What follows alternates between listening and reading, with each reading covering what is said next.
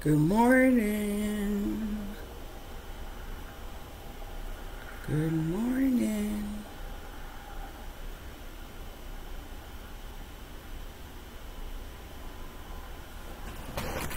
Good morning, everyone. This is the day that the Lord has made. We will rejoice and be glad in it. Amen. Amen. Amen. Good morning, Brother Ken.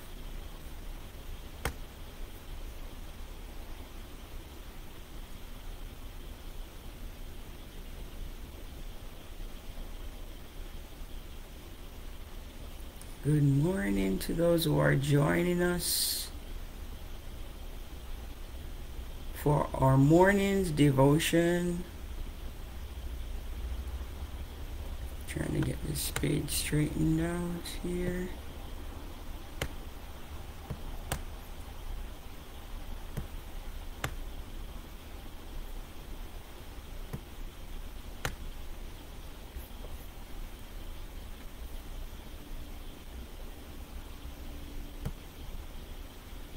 Morning, Brother Demetrius. Good morning, people of God. Good morning.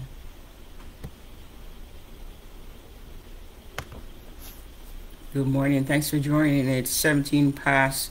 So we'll go ahead and start. Thank you this morning for taking the time out to join us in our this morning's devotion. Let us open in a word of prayer. Father, we thank you. Father, we honor you. God, we bless your name. We magnify your name. God, we lift you up. Lord, your name is great and greatly to be praised. We thank you, Lord, that we're in the land of the living. We thank you, Lord, that we're alive and well. We thank you that we are breathing. We thank you, mighty God, for all of the things that you have done for us. Father, we are so grateful. Father, we are so thankful. We are so thankful, Father. Thankful, mighty God, in spite of what's going on in our lives and all around us, Father, we just want to thank you. Your word says that we should give thanks. 1 Thessalonians 5:17. We should give thanks in all circumstances, but this is the will of God concerning us in Christ Jesus. So we give you thanks, God. We honor you and bless you, Father, as we come to hear your word this morning. I pray your word, oh God, will be a lamp unto our feet and a light unto our path. I pray that we will hide your words, oh God, in our hearts so that we may not sin against you. Father, we pray for the word that will be sent out this morning. I pray that it will fall on good ground. I pray, oh God, for those who will hear, that they will be doers of the word and not hearers only. I just give you thanks for each and every one that is watching, that is listening this morning. I thank you for their very life, and I thank you for what you're going to do in their lives. In Jesus' precious name I pray. Amen. Good morning, Minister Mashira. Thank you. Good morning, everyone. Thank you for joining us this morning. Today, my devotion topic, it is, what is my kingdom assignment? What is my kingdom assignment? And that is something that we should all think about or ponder upon, or something that we should already know. Or maybe if we don't know it yet, we should know it real soon. What is our kingdom assignment? So before I get into today's devotion, I want to greet our lead servants, or I give honor to our lead servants, Aramis and Rosanna Hines. God bless them. God bless you. And also, I want to thank God for giving me another opportunity again to come before you to lead this morning's devotion. Amen. All right. Again, my topic today is, what is your kingdom assignment? All right. What is it that God is calling you to do? Do you already know it? Do you have an idea? Or you have not discovered it. You have not figured out what your purpose is here on earth. Let me tell you, all of us have a purpose. We don't just exist. We're not here just to exist and to take up space, but we are here to occupy. We are here to take over. We are here to do what God has called and designed for us to do. Each and every one of us have a purpose here on this earth. So we want to make sure that in the end we can say that We want God to say, well done, good and faithful servant. And we want to make sure that we are fulfilling our assignment. So are you shying away from your purpose and your calling? It could be that you already know your calling, but you're shying away from your purpose and calling. We're going to deal with those issues here this morning. Have you been doing what God is telling you to do? Or are you making excuses? In Jeremiah 1 verse 6, he said, I am only a child. Jeremiah 1, he said, I am only a child when God called him. In verse 4, it says, Jeremiah 1, the word of the Lord came to me, saying, before I formed you in the womb, I knew you. Before you were born, I set you apart. I appointed you. I appointed you as a prophet to the nations. Alas, sovereign Lord, I said, this is Jeremiah, I do not know how to speak. I am too young. But the Lord said to me, do not say I am too young. You must go to everyone I send you to and say whatever I command you. Verse 8 says, do not be afraid of them, for I am with you and will rescue you, declares the Lord. So don't say you're too young, you're too old, I don't have the knowledge, I don't have the skills or whatever. Once you say yes to God, once you say yes to your assignment, God will make provision. God will make the way. So if you think you're too old, God will make provision. If you think you're too young, God will make provision. All that God requires is a yes. It's not about what we know. You know, there's a saying that says, God does not call the qualified, he qualifies the called. So you don't have to be qualified. If God calls you to be a teacher, he's not necessarily sending you to seminary to be a teacher of his word. If he calls you, all you need is a yes. You need a resounding yes, and the Holy Spirit will take over and do what he wants you to do. He will give you the inspiration, he will give you the knowledge, he will give you the wisdom, he will equip you with everything that you need to be a teacher or whatever God has called you to do. So don't make excuses. Is it that you are not, it could be that that you have not yet discovered your kingdom assignment, or you know about your kingdom assignment but you're running from it, like Jonah. Do we have any Jonahs here on the line this morning? Don't put your hands up.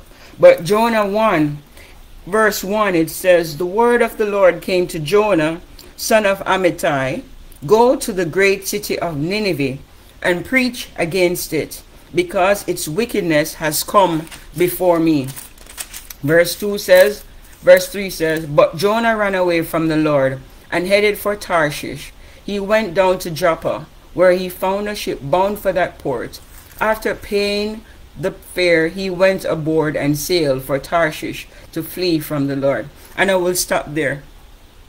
Are you running from your assignment? What is God calling you to do, but you're saying, God, I'm not going to go to deal with those wicked people. I'm not going to go say that. I'm not going to go do this. What is God calling you to do? And you're running away from your assignment. If that is you this morning, I urge you, I plead, I beg with you, don't run like Jonah, because guess what? God is coming after you. He is chasing after you. For those who know the story of Jonah, he thought he could run away from God. Come on, God is the creator of the ever and earth. He is all powerful. He's all knowing. He's everywhere. He's omnipresent and omniscient, all knowing. And guess what? Jonah thought he could run away from God, run away from his assignment, but God caught him. He put him in the belly of the whale. He went on a ship, went over, they threw him over. He went into the belly of the whale and he stayed there a couple of days and nights.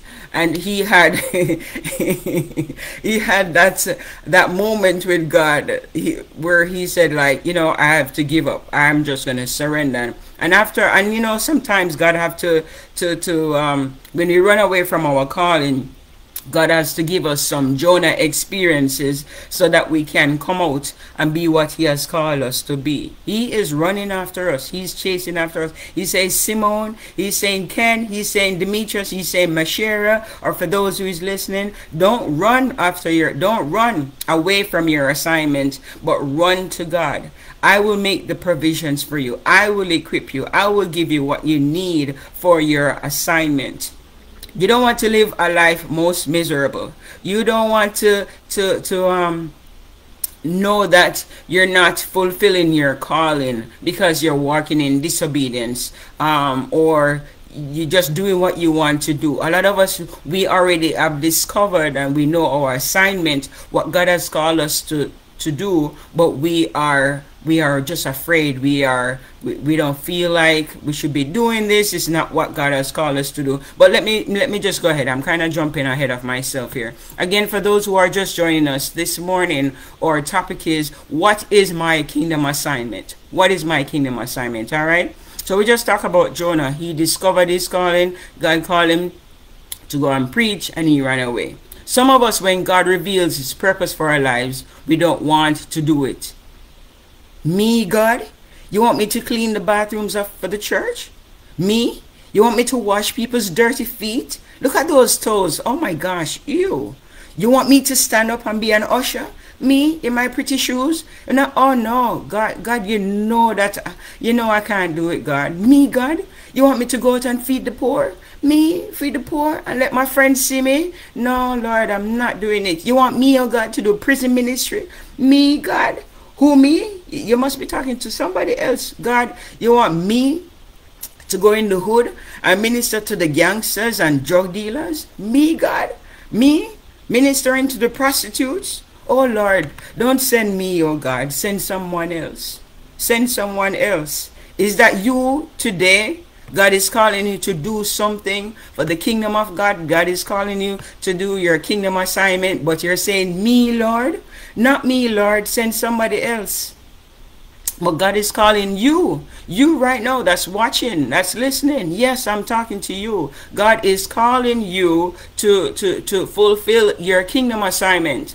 A lot of us, we want the blessings, but we don't want to do our kingdom assignments. That's contrary. We have to be obedient. We want the favor of God, but fail to obey him. Hello, somebody. We want God to move mountains on our behalf, and we don't even exercise a mustard seed of faith.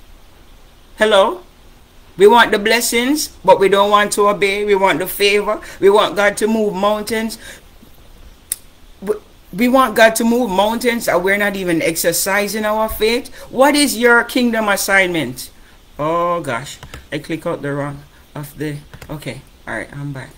I'm sorry, I clicked off the screen here. I'm sorry about that. Stop wasting your life. Stop making excuses. The time is at hand. Walk in your purpose and calling. Too many of us are just existing. Too many people have died that did not fulfill their kingdom assignment. Again, too many people, some of us, we are just existing, and too many people have died not fulfilling their kingdom assignment. By the way, before you were born, your kingdom assignment was established. If you read in Psalms 139 and verse 6. I don't want to just give you words. I want to read it. We have time. We're going to read it. Just in case you don't get to turn to the scripture, I want to read it. So when you hear it, be doers of the word and not hearers only. So verse 16 says, your eyes saw my unformed body. All the days ordained for me were written in your book before one of them came to be. All of us have an assignment.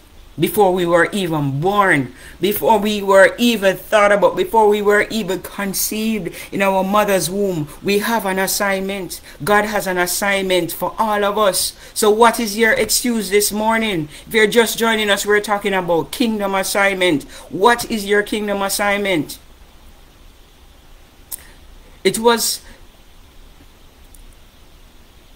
our kingdom assignment again was established before we were even born. It was for us to seek right now. If we don't know what our kingdom assignment is, we have to seek the Lord and call upon him so he can show us great and mighty things that we know not of. Seek the Lord, seek God's presence. And that I just quoted Jeremiah 33 and verse 3. Let us continue. God has different assignments for each and every one of us. Some he has called to preach, some he has called to teach, some otherwise. But God has called us, to each and every one of us, for our kingdom assignment. For a kingdom assignment. And let me go to the scriptures here. Ephesians 4 verse 11 says, so Christ himself, he gave the apostles, the prophets, the evangelists, the teacher, the pastors, and the preachers to equip his people for works of service, so that the body of Christ may be built up until we all reach unity in the faith and in the knowledge of the Son of God and become mature, attaining to the whole measure of the fullness of Christ. So it's not limited here. It talks about five giftings, but it's not limited to 5 teachers, prophets, and evangelists, and so on. There are different kinds of gifts. This was just some examples. And if you go back to the title of today's devotion, you will see the scriptures. I posted scriptures talking about the various gifts. Ephesians 4 verse 11 to 14, which I just read. 1 Corinthians 4:12 verse 4 to 11, and Romans 12 verses 3 to 8. In the end, all of our assignments, whether we clean the bathroom, whether we feed the poor, whether we stand at the church door, and we usher people into God's presence, or we preach or we teach, all of our kingdom assignments should lead people to Christ. It's not to ourselves, but to Christ. And our lead servant, Armis Hines, he would always say, I don't lead people to myself, I lead people to Christ. And that's what he does. He pushes us and say, hey, don't, he's not leading people to him. He's leading people. He's leading us to Christ. Your kingdom assignment, it incorporates every facet of your lives. So whether you're in the workplace, whether you're at school, whether it is at home, in your neighborhood, in your community, you're at the grocery store, all your kingdom assignment incorporates every aspect of your life. So if God has called you to be a preacher or a teacher or evangelist or whatever it is, it's not and the gifts is not really for everything is for inside the church, to edify the church. The Bible says in Matthew 28, go out, go and preach and to make disciples. So you're not I'm just an evangelist when I'm at church. But you see, when I'm at work, baby girl, I am Simone. I just do what I do. Or when I'm out in the streets, I do what I do. And then when I come back to church on Sunday morning, then I'm an evangelist, then I'm a preacher, then I'm a usher, or whatever it is.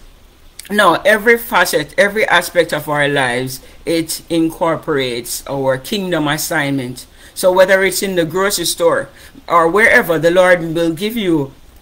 Again, you don't lead people to yourself, you lead people to Christ. So the Lord will lead you to say, hey, go minister to that person, go assist that person, don't go whatever. The Holy Spirit will tell you what to do, when to do, and how to do it. We just have to follow the leading of the Holy Spirit. And the question is, can we have more than one kingdom assignment? Absolutely yes.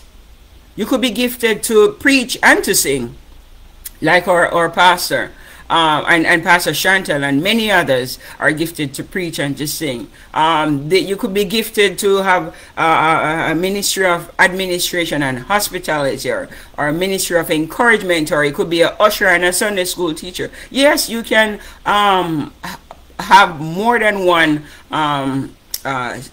gifts or kingdom assignment.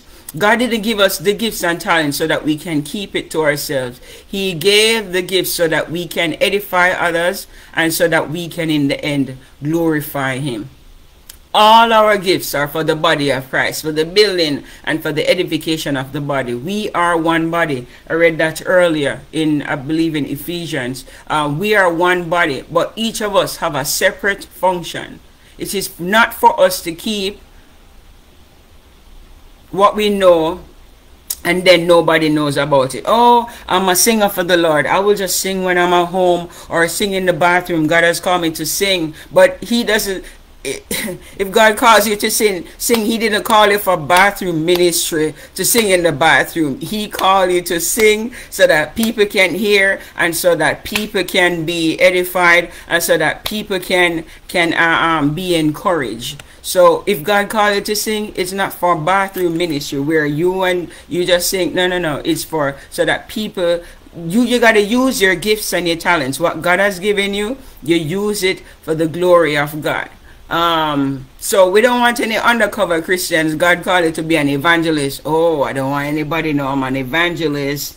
That kind of thing. No undercover thing right here. But all of our gifts are for the body of Christ. I guess we're one body. The eyes have a different function. The eyes is to see. The mouth is to speak. The ear is to hear. The hands to do things. And all of us have different functions. Some of us are the eyes. Some of us are the mouthpiece. Some of us are the ear and the hands and the feet and so on. All of us have gifts. At Breakers, our Pastor Armis has always emphasized servanthood. Jesus was our great example. And when you're talking about kingdom assignment is servanthood, all right? Jesus was our great example. He served people, he fed the poor, he healed the sick, he raised the dead, he cast out demons, and showed people the light of Christ so that they can come out of darkness. As an example, he was our example, and he served. So if he served, that means that we should serve and give ourselves to God. I want to read real quick. Mark 10, and time is upon me. Mark 10 verses 43 to 45. Real quick. It reads, verse 43. Jesus was talking about serving others here, and so on and so forth. But taking it from verse 43, you have to probably go back to verse 35. But from verse 43, Jesus says, "Not so with you." Let me just read it. When the 10 heard this, they became indignant with James and John. They were arguing who would sit on the right and who would sit on the left.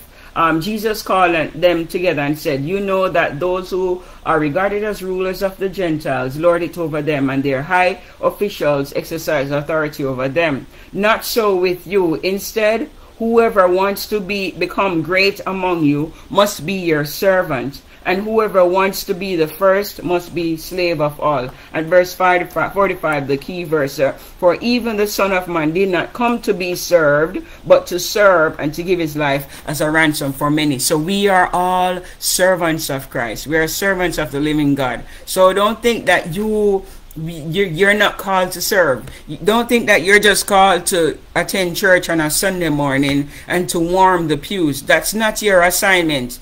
God has not ordained or assigned anybody for bench warming ministry. There is no such thing as bench warming ministry. All right, God has called us to get up off our behind and do what he has called us to do, in order for us to have kingdom authority. All right, so I talk about Jesus as another example. Mark 10 verse 43 to 45, and 1 Peter 4 verse 10. I'm wrapping up soon. In order for you to have kingdom authority, you first have to know what is your kingdom assignment. A lot of us want authority, right? We want to cast out demons, we want to do this, we want to do that. But have you been doing what God has called you to do? You need to, in order for you to have kingdom authority, you have to first be doing your kingdom assignment. For example, God called Moses to free his people. Moses accepted his assignment, and as a result, the need arise, God gave Moses kingdom authority. He gave him authority to speak to Pharaoh, telling him that the I am that the I am sent him. He used his kingdom authority, Moses that is, to turn the rod into a snake. He used his kingdom authority to part the Red Sea. He used Moses, that is, his kingdom authority to lead the people to the promised land. You can't have kingdom authority unless you know what your kingdom assignment is. Otherwise, you will misuse and abuse it. All right? You have to know what is your kingdom assignment in order for you to utilize your kingdom authority. A lot of us are not equipped in the spirit. God, we want to be discerned. We have to have discernment. We want to do this and we want to do that, but we are not walking in obedience. We are not even fulfilling our kingdom assignments, but we want the blessings and the favor of God, and we want this, that, and mountaintop experience, but we don't want to fulfill our kingdom assignment, and that is contrary. We want kingdom and authority. We want kingdom authority and kingdom blessings, but we don't want to obey and do what God has called us and instructed us to do. It doesn't work that way. When we do what God has called us to do, then the provisions will come, then the blessings will come, then the equipping will come, then the authority will come. All right? So this morning, do you know what God has called you to do? Are you walking in your kingdom assignment?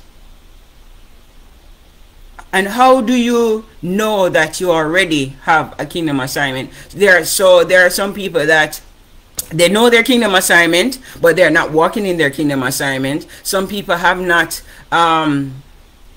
discovered their kingdom assignment.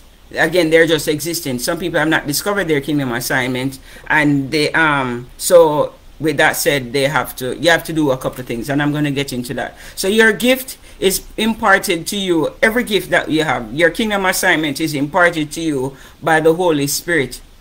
The Bible says to covet earnestly the best gifts, 1 Corinthians 12, and your best gifts suits what you do. All right? How to get to know your kingdom assignment. So if you have not yet discovered your kingdom assignment, so let me say, back up. If you already know your kingdom assignment, walk in it. You don't need another sermon. You don't need the pastor to come to you. You don't need an evangelist or a prophet to come to you to say, walk in your kingdom assignment. Just be obedient, for crying out loud. Just be obedient and walk in your assignment. You don't need anybody to come anoint you with oil and to pray. And that has its place. But some of us, we are walking in disobedience. We know our assignment, but we are running just like Jonah. Stop running. Stop running. Because guess what? All you're going to do is just wear yourself out. You're going to get weary. But guess what? God is not going to give up. He is going to keep running after you. He's going to keep on chasing you. So just give up. Just surrender. As Pastor Patricia would say, surrender to the purpose. Just surrender to the Holy Spirit. Just say, I give up. And I surrender to God, and I'm going to do what God has called me to do, just like Jonah did. So if you don't know your kingdom assignment, how to get to know your kingdom assignment? One, you ask God. You pray, you ask God. Jeremiah 33 verse 3 says, call upon me and I will show you great and mighty things you know not of. You can ask God. Secondly, it can come by revelation. Third, you need to have faith to operate in your gift and your assignment. Again, some of us, we know what we're supposed to do, but we're afraid. We have fear. I mean, God said he has not given us a spirit of fear, but of power, love, and of a sound mind. I remember one time, God called me to stand up on the plane last year, at the beginning of COVID, on my way back from Jamaica. The Lord said, from a mission trip in Jamaica, the Lord said, I want you to stand up on the plane and tell the people to fear not. I'm saying, me, Lord? Me? You're talking to me, Jesus? And I and I made all the excuses in the world. I even delayed the plane because when we hit the tarmac, the plane landed it took about, there was no jetway. There was about 20-25 minutes, I'm not exaggerating, before a jetway come. And I was the one that was holding up the plane because God said I should do something, and I was holding up the plane like, God, no, not me, God. I may get arrested. I might this, that, and other. I mean, I can talk about that story about another time. But in the end, I said, God, I'm going to do it. I just opened up my mouth and I told the people what God told me to do. This again, the beginning of COVID, coming back from Jamaica, March 16 of 2020. The Lord said to tell these people on the plane to fear not, fear not, fear not. And I did what God told me to do. Anyways, I can talk about that experience another time. Again, you just need to have faith to operate in your assignment. So first, to get to know your kingdom assignment, my time is up. Ask God. It can come by revelation.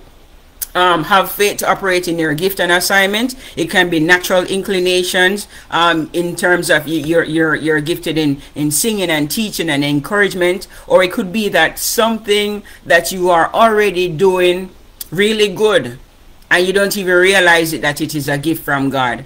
And maybe your pastor or ministry leaders can help you to hone those gifts, or help you to identify those gifts, or help you to identify your assignment. Most and foremost, seek God in the Word of God. The answer. It's not purpose-driven life. It's not purpose-driven life is your answer. The Word here is your answer. If you want revelation, if you want what God wants you to do, find out what the Word says. It's not purpose-driven life. And I'm not knocking any books or anything. Books are good because they edify and they help to build you up spiritually. All right? But what we need is to seek God in His Word. So today, operate in your calling. Operate in your kingdom assignment, so that the church can be edified, the devil horrified, and that God will be glorified. So I challenge you this morning, go out and fulfill your God-given purpose, fulfill your assignment. In Jesus' name, have a God-blessed day and go do what God has called you to do. God bless you.